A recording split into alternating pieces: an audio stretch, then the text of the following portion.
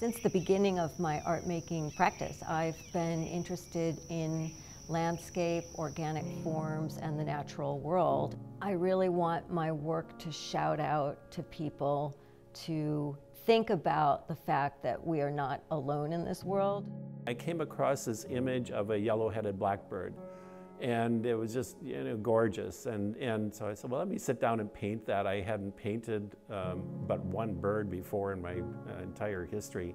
And then only later I did some more reading about it and discovered the Illinois list of threatened and endangered species. And on it there were 29 birds. And oftentimes artists, the biggest challenge is, what am I going to do on the next canvas? Well, this laid it out for me. There's 29 birds that I'm going to do portraits of.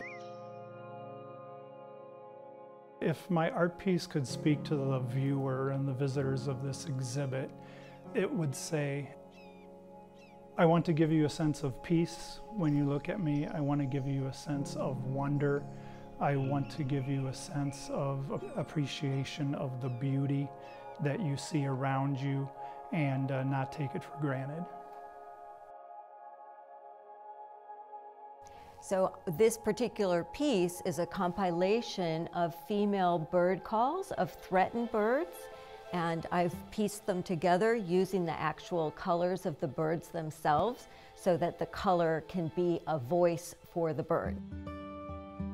I am an amalgam of everything I've learned and experienced, and ultimately it came out in the form of mixed media. It all came together very well. The plan is always in my head, and I always follow my plan. I see the piece done. I involve a lot of recycling because, being a child of the 60s, I do have a message to give to young people coming up, and that is to try to save the planet, and I try to do it through art and example. The For the Birds exhibit is 25 artists from Illinois, each doing a different take on a bird of their choice. When I talked to them about this, I said, you can represent a bird as a standard kind of representational avian illustration, or it can be presenting the bird as a metaphor or an indicator species, which they are.